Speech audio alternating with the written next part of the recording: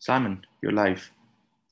Hello, everybody, and welcome to another live AMA session. My name is Simon Dixon. If you are new to my channel, then we discuss all things finance. A bit of background just while we're waiting for people to join. I remember Azad here is moderating. He's going to be picking out your questions. And so if you've got any questions that come along as we go through this, then please do ask them. And Azad will try and get those out for you. And we'll pick a few of them and go through those on this AMA. He also mentioned that new people will be joining this. So if you could like, share, then the more people that join this, then the more traffic we get, the more we can get the message out. Today, we're going to be discussing a really important topic, and that is the pension crisis and how the recession affects you. I've been inundated with questions everywhere on every social media and many of the videos in the comment section with people deeply concerned about their pension. And this is a very, sensitive topic. So we're going to cover it today, let you know some of the challenges so that you can then start to think about what you need to do. So just while we're waiting for more people to join, as I'd mentioned, in case you're joining for the first time and you're not familiar with my work, my name is Simon Dixon. I've been dedicating the last 20 years of my life for what to do when we enter into an economy just like today.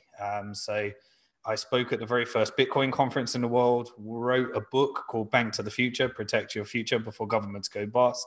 I wrote that after leaving a career in investment banking where I worked as a stockbroker, market maker, and trader after a formal education in economics. And set about building banktothefuture.com to try and build a non-fractional reserve bank that eventually became an investment platform, shareholder in 100 different financial technology companies. And now I've been traditionally been working with more high net worth investors, building portfolios in the industry and making forecasts. But recently, a video I created on YouTube on my YouTube channel, rather, Simon Dixon, got a bit of attention because it was uploaded in 2010 and it was titled The Great Depression of 2020. And been talking on my YouTube channel. So head over there, subscribe, and you can see the archives of all the different content that I've been giving over the years. And more recently, because of this lockdown situation and the impending economic and financial crisis that I think follows, I wanted to start giving content on what I think comes next so that people can start preparing. And as I've been given this live commentary, I really do feel that we are going to be entering into a Great Depression of 2020, as I talked about in that video. And the definition of a Great Depression is that you only know whether you've been in one after 3 years. So I want everyone to get ahead of that. And one of the things that I've done as I start to talk about this pension situation is that I made a commitment to everybody. That's why I'm broadcasting and doing these AMAs, that I'll give live commentary throughout this financial crisis so that people can start to make better decisions around what they do to prepare. And one of the things I'm going to be doing is taking $1 million of my personal savings and investing it in the Great Depression of 2020 to share with you how I would allocate my funds if I was starting from scratch today. And also, for those of you that don't necessarily have savings or don't have a pension, I'll also share what I would do if I had no savings and if I had an income, and how I would allocate that income to start preparing in the Great Depression of 2020 for what I'll do. So that's a bit of background. And as I said, the topic we're going to be discussing today is pensions. It's a confusing subject because many people have different definitions of pensions. There's some countries which don't even really have a culture of pensions. They rely on themselves and their savings, or they rely on asset classes like gold in order to build their own retirement, which is actually a very sensible strategy as long as you have the discipline to do it. Other people just rely upon outsourcing, essentially, the decisions of what to do with finance because it's such a complex field. And that can be very costly as well. But at least you get the peace of mind of contributing every month and hoping that it can actually increase in value and pay for your retirement. But there are different types of pension. There's obviously private pensions where you can contribute and then you hand that over to fund managers, and fund managers take big chunks of fees out of it. And then hopefully it's worth a lot more to pay for your retirement. Also, there are government pensions, and different countries have different types of pensions, state pensions, and it all depends on which country you're in. So I'm going to try and give some blanket understanding of the pension scheme so that people can just understand it a bit more. And we'll start with government pensions. So typically, the way a government pension would work is you start working, you contribute an amount every single month, you sign up to what you're going to contribute every month. Then the person that you work for or the organization you work for will also give an employer contribution, and governments allow you to put this together into some kind of tax efficient wrapper, so that hopefully that produces the returns that you need, so that when it comes to retirement, decades or years later, you've got a nest egg that should see you through to your eventual parting of the world. That's the theory, but what actually happens is also dependent upon the performance of financial markets. So if you happen to contribute and retire at the wrong time, there's an element of a gamble there, because if you retire at the wrong time and they need to liquidate at the wrong time, then it also depends on the value of the assets that they have been investing in. So typically that's what would happen. You would contribute, the employer would contribute, it's put into a tax efficient wrapper, and then you give it to somebody, which would be some fund management organization, that are then essentially meant to invest it. And once they invest it, hopefully they can meet the obligations that they signed up to when people retire. So think of a pension like an obligation that they have promises. Now, when you combine that with a government pension, this is where it gets a bit freaky. So I was this Friday, I'm actually, thanks to our community, I created a video on Twitter and talked about any interviews that they think I should be on. And one recommendation was a gentleman called George Gammon, and I'll be going on his YouTube channel this Friday, because he's given some really great content on this field. And in one of his videos, he talks about how essentially a pension needs, in order to try and meet its obligation, it needs to achieve 7% per year in order to meet its obligations. So as long as it can meet that 7% per year, then it can at a starting point, then it can meet its obligations. But one of the challenges that people need to understand is when you contribute to this pension, what actually happens to that money? Well, typically it would be invested into stocks and bonds. Now, when I'm talking about how I invest my funds, many people talk about this concept of a balanced portfolio, and a balanced portfolio is something like 50% stocks, 50% bonds.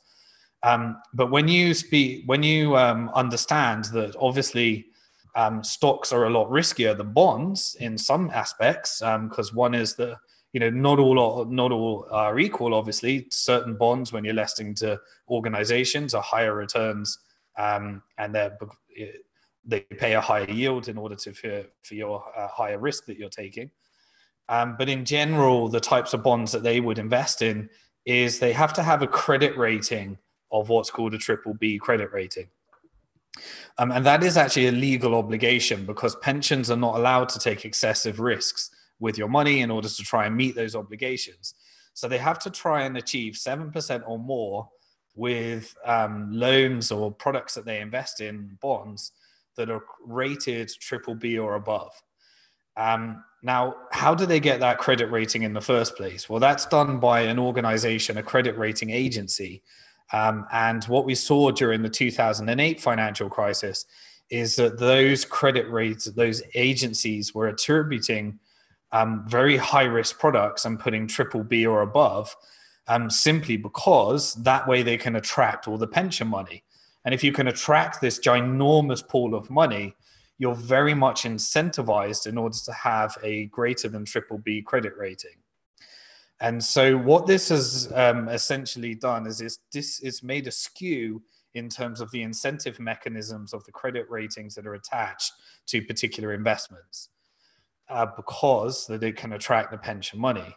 And so what we saw during the 2008 financial crisis is that the credit rating agencies were willing to attribute very high credit rating, sometimes as high as AAA, which is good as government, lending to the US government, the most creditworthy government, because they got the world reserve currency, the dollar. And so once they attribute it to that, then they can attract the pension money. But it turned out that they were zero understanding of the risk, simply because it was obfuscated through such a detachment in an understanding of how risky those assets were. They were eventually called toxic assets, and they were just essentially given to taxpayers to hold those and bailed out. But what has been shown is that because of the incentive mechanism, sometimes your pension might be investing in assets which appear to be lower risk than they actually are. And so what we saw during the last financial crisis is that banks were repackaging products that were highly risky and then selling them to pensions because they had a greater than BBB rating. And that led to them also creating insurance on top of those products and derivatives on top of those products, and eventually reaching the stage where no one really understood the real credit rating of these products. And so your pension was taking greater risk. Why were they doing that? Because the central banks were following a policy of lowering interest rates in order to stimulate more and more people getting into debt. And so you can see how these systems are all intertwined. You've got the credit rating agencies putting fake stickers on products. Investment banks, retail banks were essentially finding people to borrow money because they were giving them to investment banks to repackage them and sell them to your pension. It obfuscated the risk, and people were essentially passing on the hot potato, and your pension ended up with the risk. So in one of my recent videos, I talked about the real estate market crash and the 10 steps that come next. And in that, I talked about this relationship and the effects that it can actually have by passing on the hot potato, essentially.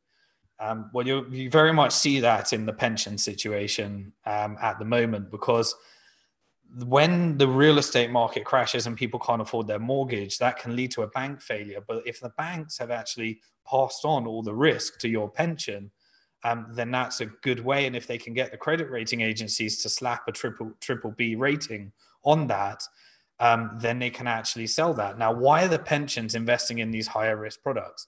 Well, it's because the governments have outsourced the money supply to the private banking sector. So whenever they issue a loan, it means that the economy grows. The more and more debt we have in the economy, the more we can create the illusion of economic growth by getting people to take on loans, by getting businesses to take on loans, and by getting governments and central banks to take on loans as well. So that creates this skew in the economy whereby, in order to get more people into debt, the central bank follow a policy of lowering interest rates. Why would they do that? Well, if they can lower interest rates, then the cost of you borrowing is cheaper, and therefore it's encouraging people to take on debt. The side effect is that hurts the savers. Who are the savers? Your pension. So the pension is one of the largest pools of money in the world, because we went into, when this pension scheme was actually created, all of a sudden, the financial markets were booming because trillions and trillions and trillions was being invested into the stock markets and to these bond markets. And we entered into, asset price bubbles as a result of everyone contributing, giving these fund managers your money, and then putting them in the stock market and the bond markets, which is the cycle that we've seen over the last few decades. But then a central bank, in order to try and create that stimulus, because all of this money is being contributed to the markets are performing great because all this new institutional pension money is coming in, and they want to stimulate the economy. So how do they stimulate the economy? They get more and more people to take on debt. Then you have this illusion of growth, which makes people feel great. All the markets are going up and all the consumers are borrowing more and more and more. And therefore that means that the companies are selling more and more products because you're buying them on your credit card. And then therefore, in order to stimulate the economy further, the Federal Reserve and the central banks around the world can lower interest rates. When they lower interest rates, that really harms the savers and your pension. So we enter into this scenario whereby your pension has to take higher and higher risk to achieve that 7%, simply because if they invested in lending to the government, traditional bonds, they don't produce the returns that are needed in order to meet that 7% obligation. So this whole crazy system drives pensions to try and make a greater risk in order to meet their obligations. And it's all this circular economy and these connected products, essentially. So when rates are dropped, you get this knock-on effect. And then you have this double knock-on effect when a massive chunk is invested into government pensions, when essentially governments are always increasing their debt. Remember what we said in the economy, in order to stimulate the economy, you have to have more debt. But if all the consumers are maxed out on their credit card because they're buying all the products sold from the large companies that are doing this, that are releasing products, and everyone feels more wealthy, and it creates economic growth and prosperity. Then you have these scenarios where, because rates are so low, the large companies can borrow that money through schemes like quantitative easing. And that allows them to buy back their stocks as well. So, this skews the pensions to take in more risk in stocks. Now, remember I said a balanced portfolio is not 50-50, because stocks are 3 times more risky than lending to creditworthy governments. And so therefore you have this skew towards stocks over bonds, because bonds are just not producing. They're below the 7%. And so you have to really push it more and more into stocks.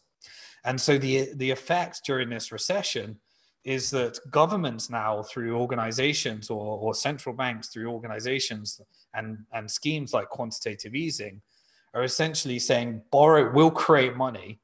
They're using that in order to allow companies to borrow money cheaper. And the last 10, 12 years that we saw before, from the 2008 financial crisis, was stock markets being stimulated, producing higher returns, because the vast majority of this money that was coming out from quantitative easing was going to these large corporations, were then borrowing money cheaply and then using it to buy back stock. So again, this effect stimulates people and pensions into taking excessive risks. So we've got this pension side, which is pushing the pensions to higher risk in order to meet those 7% obligations. And also couple that with the fact that governments are in scenarios where they have to increase debt in order to keep the system moving, all because money is based upon debt. And so the consequences of governments outsourcing the money supply and basing money on debt has knock-on effect into all these different markets. So then governments are taking on debt. That means that they have to spend more and more money on servicing interest, rather than actually being able to receive the money from tax. And eventually they reach the scenario where they have to borrow some money from their pension. And so what tends to happen with these government pension is politicians dip into it and say, well, we can supplement it through higher returns, or we can just increase tax rates and we can replace that later. But each year they dip into the pension pot a bit more and a bit more and a bit more. And you end up with no way on earth that they can meet their obligations. Couple that with some demographic things that no one can help, that people are living longer, and therefore you've got more and more people retiring at times that weren't forecasted when they created these schemes. And you end up with the pension crisis, whereby they need to meet these obligations. They can't meet these obligations, so they have to take excessive risks in order to meet those obligations. Or they have to, in the case of government pension schemes, they have to supplement it through charging you higher and higher tax. And then essentially, ending up in this crazy system that we are in today, whereby you're not sure what's going to happen to your pension. And then if you're nearing that age of retirement, that can lead to really, really bad times of anxiety, especially in a time when everybody in the world, like we are in today, is reliant upon their government for their income. So it's a very, very unfortunate scenario, which is why I think it's so important for people to actually start planning what they're going to do outside of their reliance upon these. So that's why I've been really focusing on how I would allocate my funds in the Great Depression, and how to actually do that. So a few more trends. Obviously, the situation with the pension is a very, very unfortunate situation, especially if you're nearing the retirement stage right now. But essentially, it drives to this risk, and then you end up people trying to take their assets that they own, or the pension taking their assets that they own, and trying to rent them out to derivatives. And that's why we end up in a scenario where we actually have approximately, depending on which estimations you look at, approximately $700 trillion of these derivative products based upon taking these assets that people have in order to try and find greater returns, and more people speculating on these derivatives, whereby the size of the derivative market is greater than the gross domestic product, coupled with the debt in the entire world. So there's approximately $250 trillion of global debt. That's greater than global GDP. And then you have on top of that, sometimes up to $700 trillion of derivatives, all as consequences of when you base your money supply upon debt, it has impacts on these different markets. Couple that with financial innovation, and we end up in a really, really unfortunate situation. So really, those are some of the. I know this is a complicated situation, but the net effect is that when stock markets are depressing, governments are going to try and not let stock markets go down. They don't want the asset deflation in the current markets, and so loads and loads of quantitative easing is being pumped. But at some point, people don't have confidence in the system, which is what we saw during this catalyst, during the health crisis, when money was being pumped out through quantitative easing, but it didn't help. It didn't lead to more and more people borrowing. It didn't lead to the same levels of confidence in markets, and therefore you enter into a recessive environment, and therefore asset deflation then leads to a potential depressive environment, which at this stage I think is pretty much locked in. And so those are really some of the trends, and maybe this is a good time to actually start taking some questions. But I hope you can see just through one thing, like a simple, how do you contribute each month? It can lead to, because of the way that money is structured. And the good thing is that we will see a monetary reform. And I've talked about this countlessly in previous videos because it's the last tool that we have. But you can see how this systemic risk of everything, creating this domino effect on these different products, all because we've based our monetary system upon debt. So I think that's enough of those types of trends. And I think, Azad, maybe this leads to some more questions. Yep, we have got quite a few questions that have come through. And we do have a few people who have got concerns about what's happening with the pensions and everything. So let's start off with a question, which is from Nick Bell, where he says, would love some advice for those who have a 20 plus years left on their mortgage. How does the recession affect them and the pension? So real estate is the favorite asset class of banks. And so really real estate is the drug, as it were, for the debt-based economy. The reason that the real estate is so important to the debt-based economy is because the governments have outsourced the creation of money to the private banking sector. So the private banking sector need to find ways of lending money. Governments want them to, because they've outsourced money creation, and the more money is created, then the more you can stimulate the economy. But you have to have more debt in order to have an economy in the current way the economy is structured. So real estate is banks' favorite way of creating new money and stimulating the economy. And so the reason for that is because the real estate doesn't run away. It's easily repossessed if people start repaying it. And you can lend an extreme amount of money secured by somebody's income. And so therefore, it's essentially the best type of debt for a bank is one that always gets rolled over, never gets repaid, and they just simply service the interest for as long as possible. This is the perfect type of loan for a bank. So if you can take a percentage of your income, give that towards your real estate contribution, then mortgages are a really good mechanism for banks actually having collateral behind those loans, and being able to also repackage those through investment banks. So this means that there's always a skew in many economies towards real estate, because 40% of all the money created through the digital currency created at a bank is essentially siphoned off to the real estate market, creating those types of trends.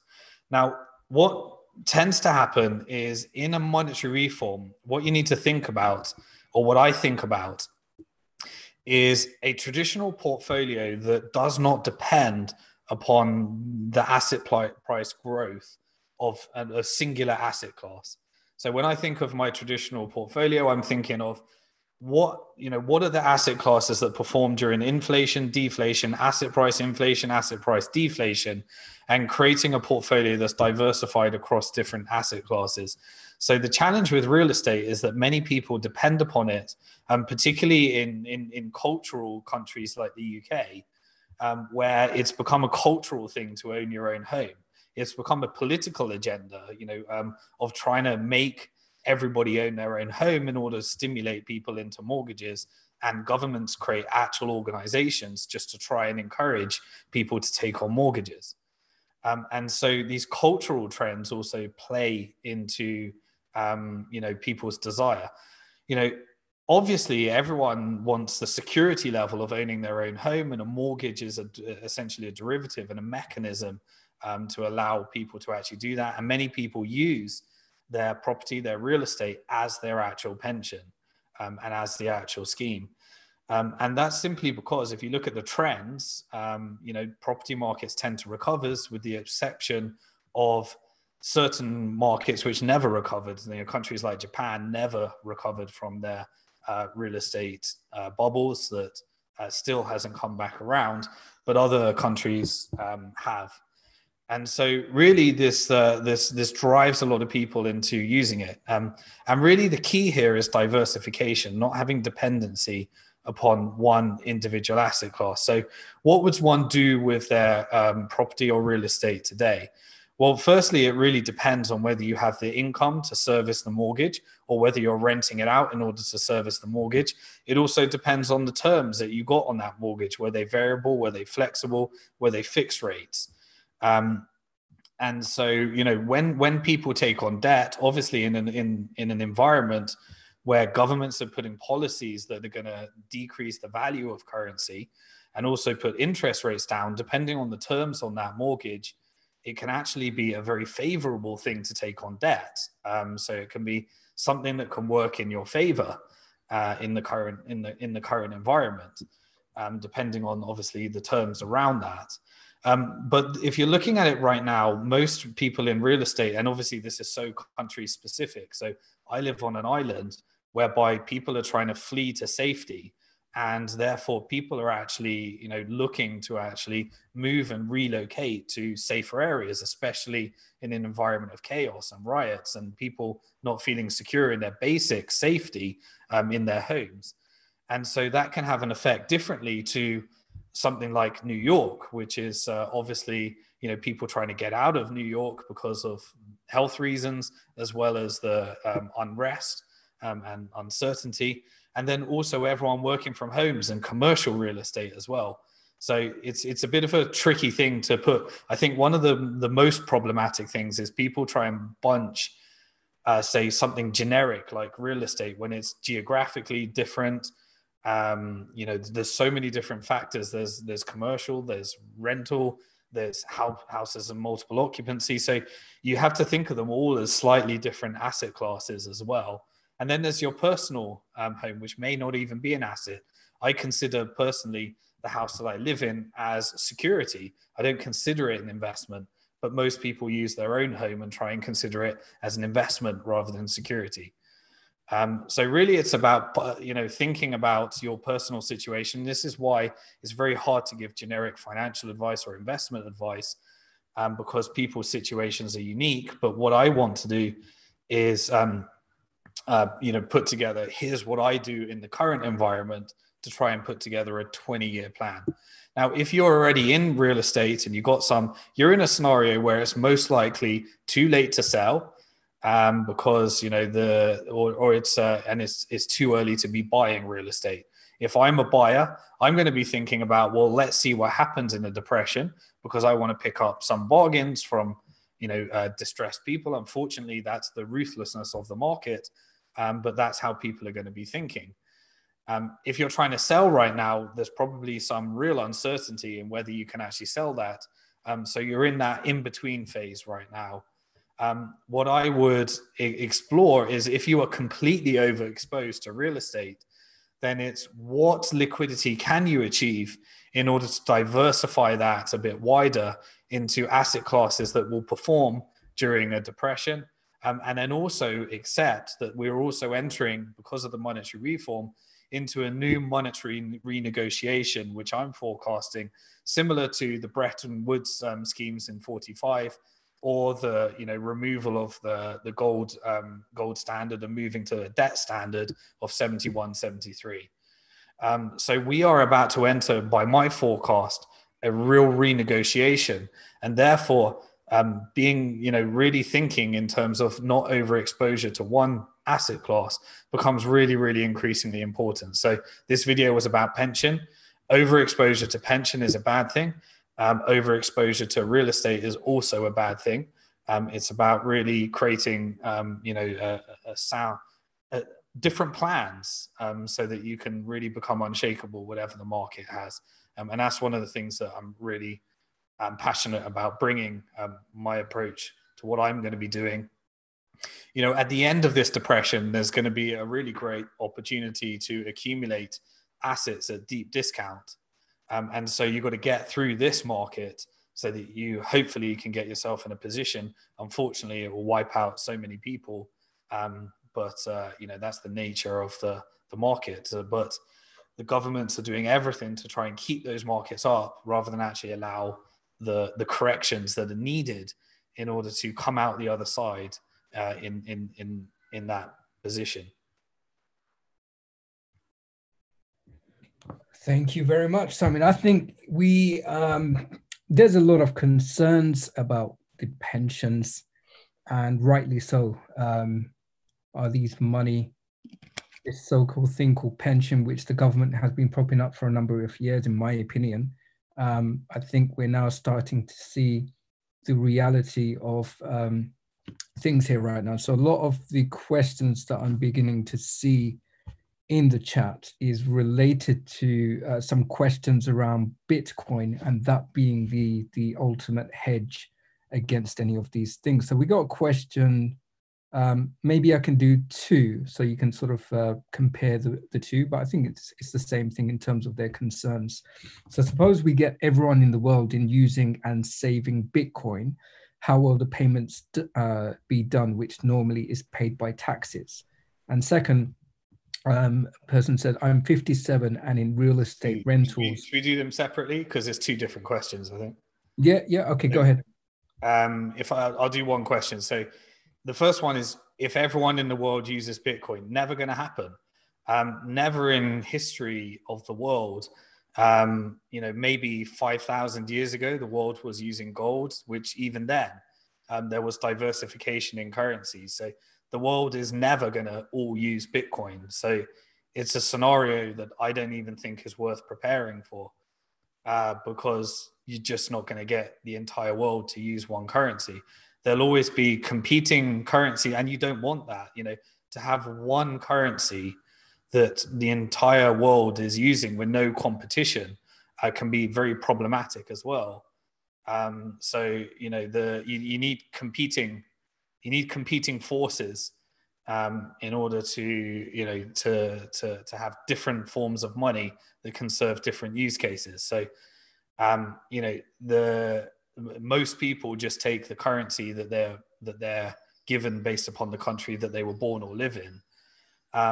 But that currency is good for expending in your country. But if everyone starts even then, like, I don't think the world's ever going to start thinking of Bitcoin in terms of this water costs 0.000132678 Bitcoin. It's just, we can't compute beyond the couple of decimal places. Our brains were not wired to think in those ways. It requires such a radical rethinking and rewiring of the brain in order to move into such a world. I think the likelihood of that ever happening is highly unlikely and probably highly undesirable as well. So the second part of the question was, if we move to a world where everyone's using Bitcoin, then what was the question? Yeah, so the second one was more about, the person said, I'm 57 and in real estate rentals. They got bonds, they also have gold. So they've just sold some of their stocks and they're looking for income streams with those particular investments. So they're a bit nervous about their stocks at their particular age. What should they be nervous, I guess, is the question, or what should they be doing? Yeah, again, this is one of those, it's so specific that there's a real danger in me giving any kind of investment financial advice. And one, I can't do that I could say something that's not a complete understanding. And this is what, financial advisors and investment advisors are for, is to take your unique circumstance and what obligations do you have? What liabilities do you have? How long are you got to go deep into those. So one of the things we do right now is making sure that everyone, as I said, there's a real danger of me giving some information that becomes real dangerous information there, because I'm not sat down with you really thinking about what your individual situation is. You've given me 2 or 3 points, but I don't know the rest of the situation. And it's irresponsible for me to diagnose where you should do that. So one of the things, as I said, I'm going to be doing this, how I allocate my funds in the Great Depression of 2020. But the precursor before that, and one of the reason this has become a bit of a monster for us, is because it started as, here's what I do. And we're going to create a video series on how we do that. But then I want to add some responsibility there. The reason I know how I want to allocate my funds is because I've done the homework of my personal cash flow. I know what obligations I have. I know what income I have. And I also know my personal balance sheet. I know what debt levels there are, and I know what assets I have. And then I can take a percentage of those, your balance sheet, essentially your personal cash flow. Think of yourself as a business. What income do I have left over? How much of that can I allocate towards a balanced portfolio that can perform in different markets? And then at the same time, your personal assets, which ones of those can be liquidated, which ones are easy to liquidate, and how can those be allocated into a balanced portfolio? So all of these questions are really centered around, people want the one thing. Do I put it in a pension? Do I put it in real estate? Do I put it all in Bitcoin? All of those are bad answers. It's about, really planning your personal situation and then building a portfolio that won't necessarily perform in one eventuality, but will be hedged to another eventuality. So it's all about asset allocation. And that's why we're really focused, but I want to make sure, that's why I don't want to just give you blanket answers. Okay, I think let's just, I'd like to remind everyone, first of all, thank you everyone for your questions. Please keep them coming. I've been looking out for some questions there and taking a note of all of them. But what I would like to say, for those of you who are new, we do have some regular guests or regular followers, viewers of this channel. So we are hugely grateful to you. But for those of you who are new to Simon's channel, I'd like to reiterate that Simon is not your classic YouTuber who's putting out contents. He is actually quite fresh to all of this, although his content has been about for over 10 years, correct, Simon? But now we're just basically pushing full steam ahead because of the crisis situation that we're facing, from the pandemic to now this whole recession and the world going into absolute craziness at the moment. Luckily, fortunately, there are a lot of leaders out there who are making a lot of sense, and we'd like to think, or I'd like to think, that Simon is one of those people. And for those of you who do agree with that particular notion, if you are new, you haven't subscribed, the reason why that we ask you is not because we're looking for just this attention, but this type of information, it really is helping a lot of people. All you need to do, quite simply put, is when you're checking out the videos on Simon's channel, and you can see the different videos that are being put out there, just check the comments out there, people who are super grateful. It surprises us. We're happy to see that, but we just wish that more and more people would actually do it. So we're not one of these internet marketers who are going to be driving it just for the numbers, just to get any, some money revenue coming in from YouTube. That's far from it. The message is absolutely important, is what we're saying. So what I'm advocating here, we'd love for you to hit the like button, share this content with your friends, loved ones, people who you absolutely care about.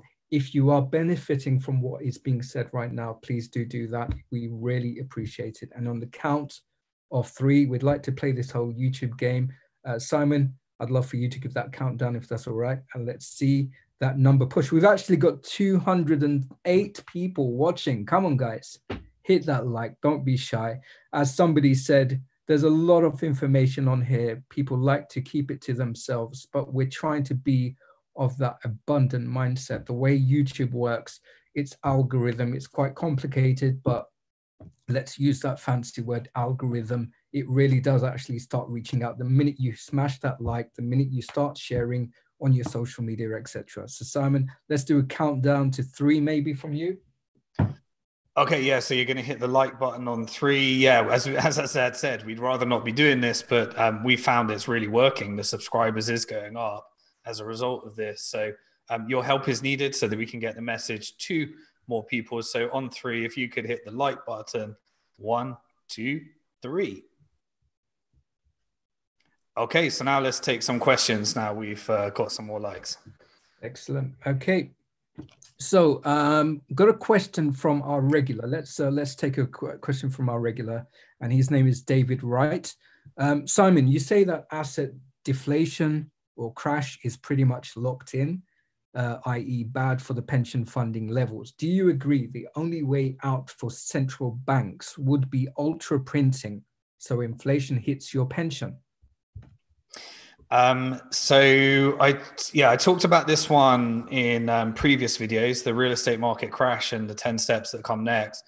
I believe that the last monetary tool that central banks and governments have at their disposal is issuing a new currency, a new central bank digital currency.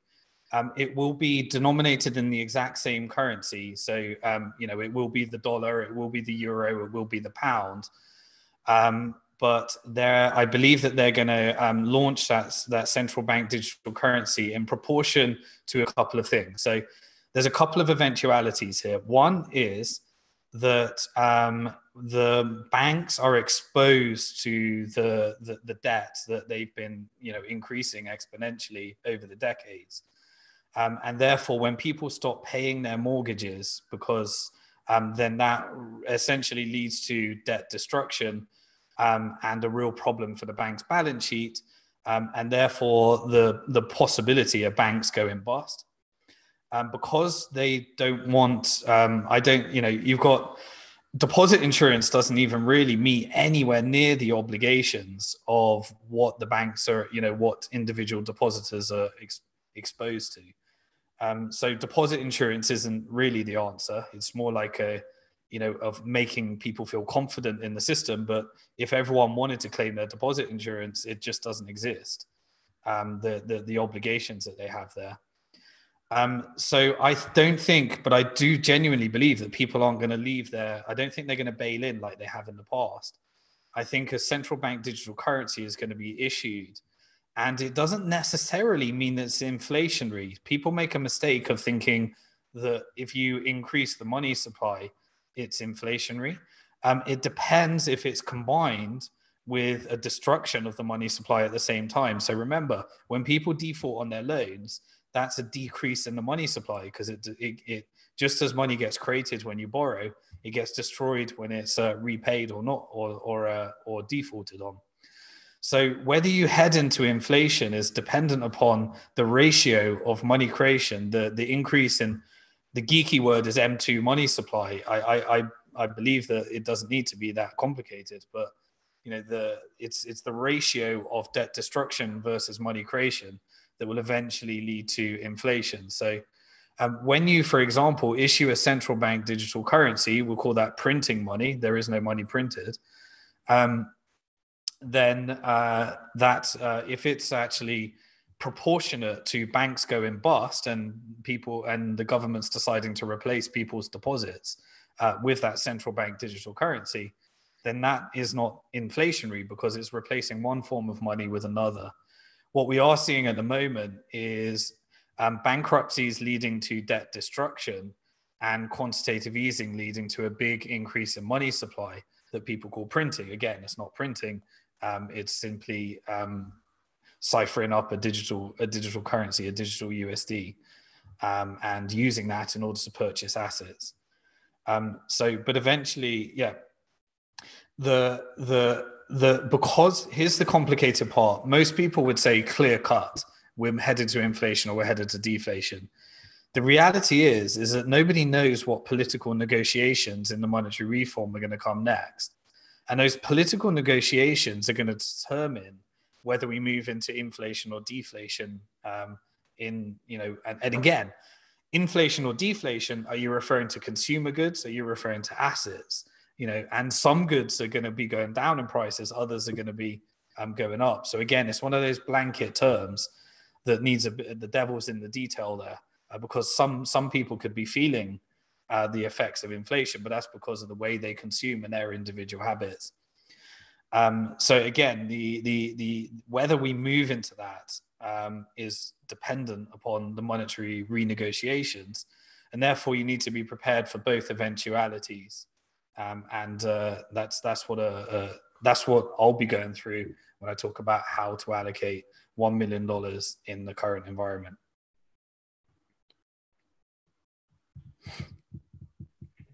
All right, thank you very much for that, Simon. Okay, so I'll do a nice simple question right now, but it's definitely related to the going-ons that's happening, or we've seen that's happening in America at the moment. The question is, I'd like to know how the current happenings in the USA are going to impact the global economy. What are your thoughts, Simon? By the impacts in US, are we referring to the money printing, or are we talking about the riots? Let me just assume that we're talking about the social unrest. I think it's about the riots. Yeah, I mean, this is a deeply, deeply, deeply troubling time. I did talk about it in my book, Bank to the Future, that the next financial crisis, it was called Bank to the Future, Protect Your Future Before Governments Go Bust. And civil unrest is one of the eventualities. And it's a really, really troubling time. And what is happening in America seems to be exporting into different jurisdictions around the world. And unfortunately, financial ruin really brings out the worst in humankind. And we need to face the reality that this lockdown has led to record levels of unemployment.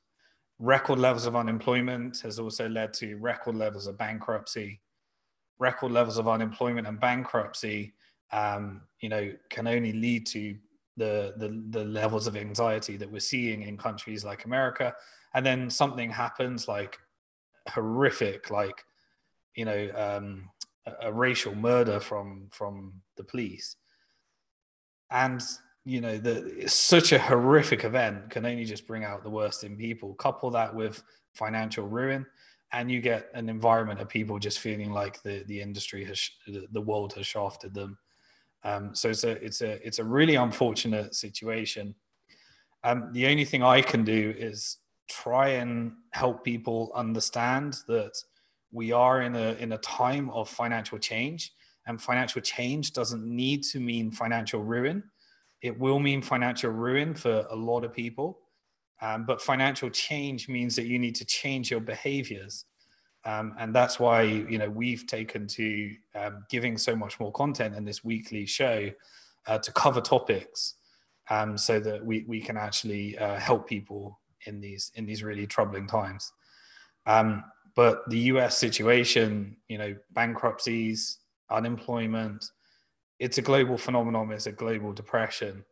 And we're going to need radical monetary reforms, and there's going to be currency wars in, you're already starting to see that with China, launching their central bank digital currency, and the political uncertainty and wars between, currency wars and trade wars between America and China. And we're going to see a lot more of that. I'm not expecting this situation to get better.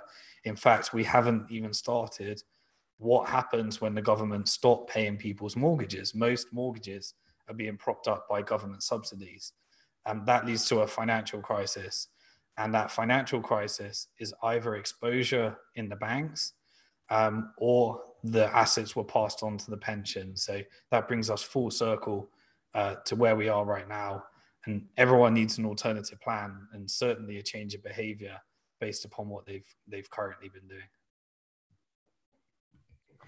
Okay, do we have room for one more question, or because we've got about 8 minutes left? I was hoping to either do a question, or actually, because we have short time left, I think let's end on a high, as we did in our last AMA. So Simon, although we're seeing a lot of doom and gloom, you're seeing opportunities at the same time. You're going on a number of podcasts from some quite popular people on social media, and who have a really great following on YouTube. But what opportunities, whether it's investment-wise or any projects, are you seeing right now, and for people to be aware of? Yes, I mean, obviously we've talked a lot about Bitcoin on this channel. If you were a subscriber of this channel, then I've been talking about it since 2011 when I spoke at the very first Bitcoin conference in the world.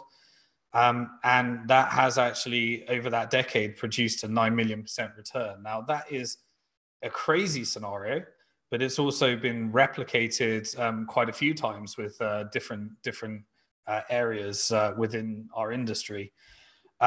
So again, one of the things I was interviewed last week on a gentleman, a YouTuber called The Crypto Lark, and he asked some really great questions, like Azad's doing here today. I gave some background. I uploaded it to my YouTube channel, so I think it's probably the previous video before this one. And on his channel, it had about 21,000 because he's got a large subscriber base, but we re-uploaded it to our YouTube channel. So you can check that one out. But in that one, I talked about where we are today, what got us here, what I'm forecasting come next. And he asked the question specifically, what will you be investing in? So one of the things that we're really excited about, and we've dedicated our team at Bank to the Future, is taking a lot of the stuff that I've been doing over the last 10 years and what I'll be doing over the next 10 years out of my head and into really simple, easy to understand. And we've actually turned this whole concept into a complete course, which we're really excited about bringing to the market. Now, many people have been asking us, because we want to help more people, is that actually going to be free? Is it going to be a paid course?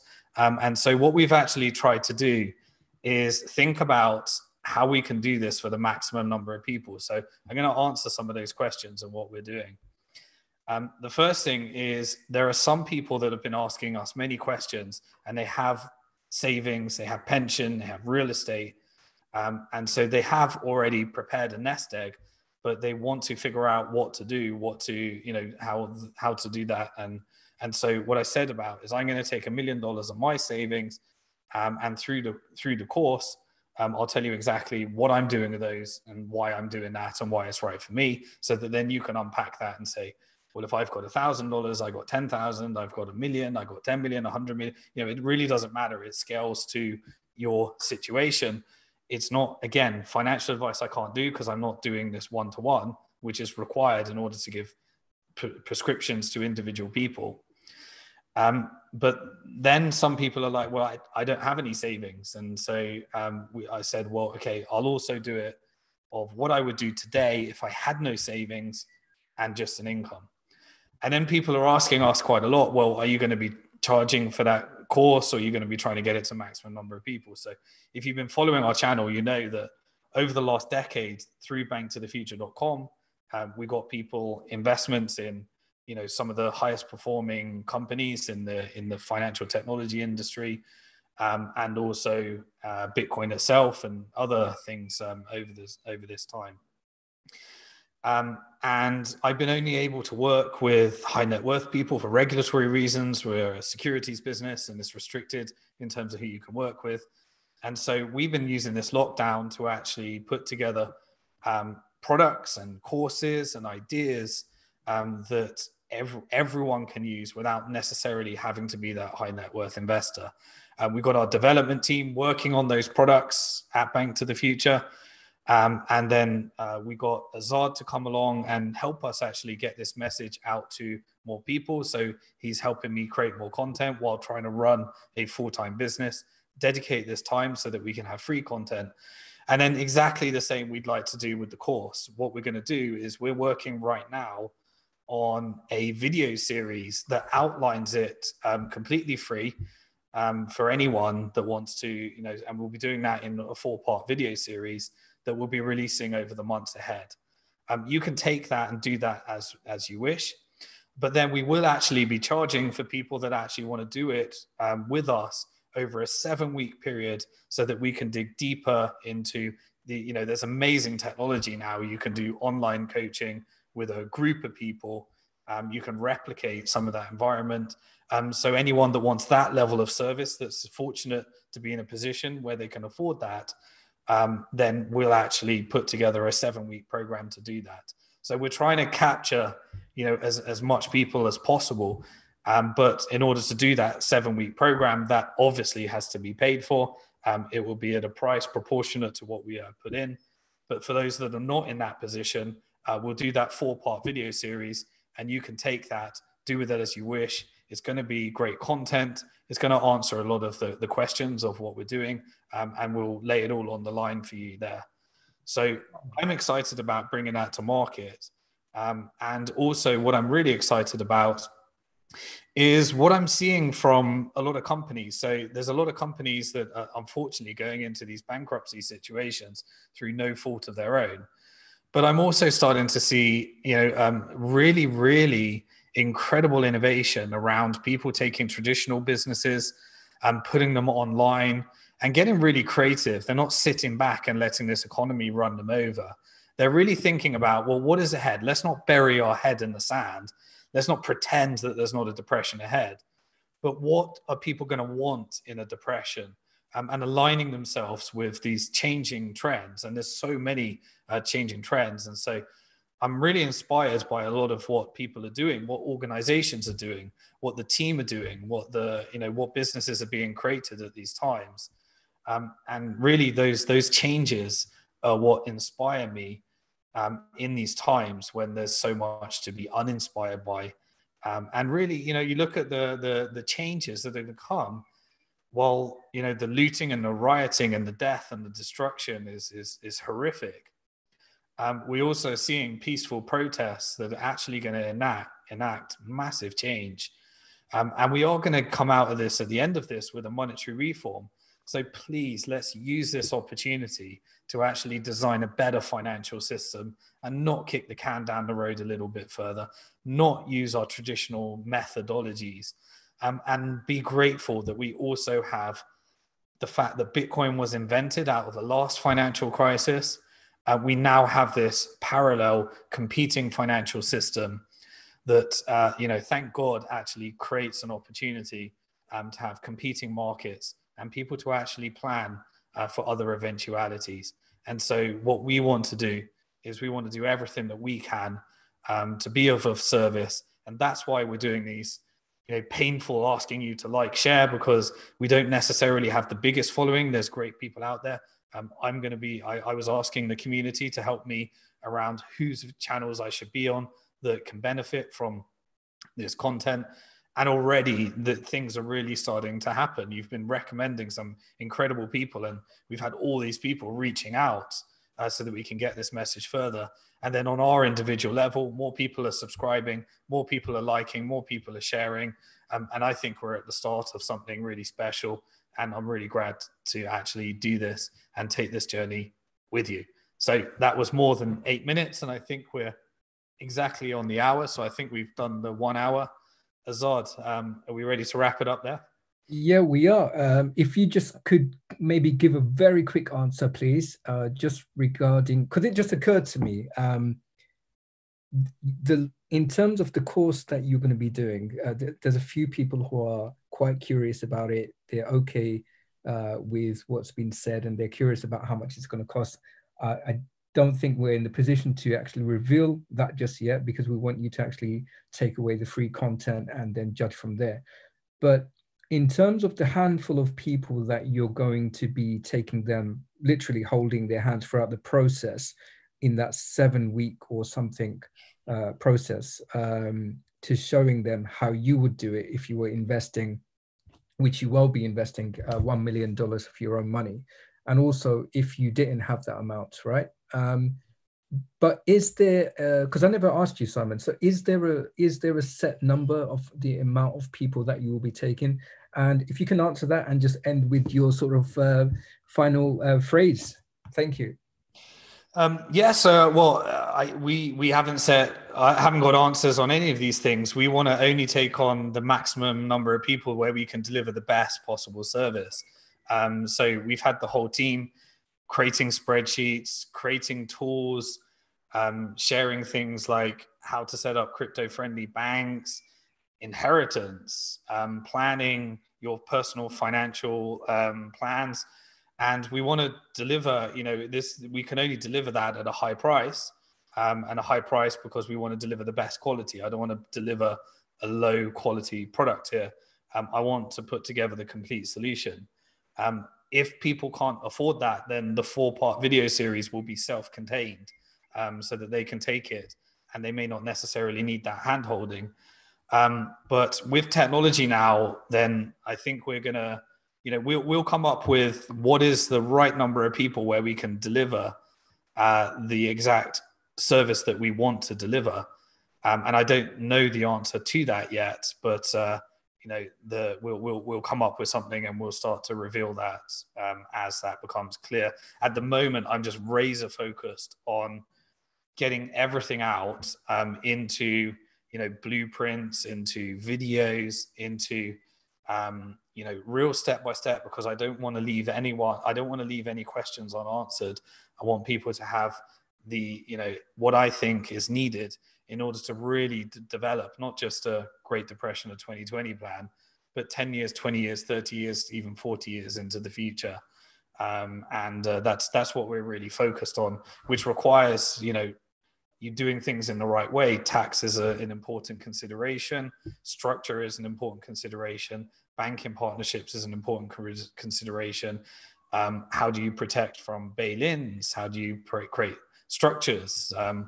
This started off as a simple thing, but I don't want to do this half-heartedly. I want to do this really well. So I think that's probably a good place. Don't have all the answers. We're sharing the journey with you. We'll keep sharing this. I'll go live each week. Let us know what topic you'd like us to cover next week. I think we've actually got some special guests booked in for the next couple of weeks ahead. You can see in the background that it's actually getting dark here. I was hoping to get a cycle in, but that's not going to happen because I'm enjoying giving this content at the moment. Do share, do subscribe. We'll keep you up to date with everything as it happens. Yeah, remember, no matter how bad it gets, you are alive in one of the most exciting times or interesting times in financial history. And you want to get on the right side of that, because it's really unfortunate for some people it's not going to be an exciting time, when the reality is it's one of the most interesting times in financial history. So peace, take care of yourself, and we'll see you next week and in future videos.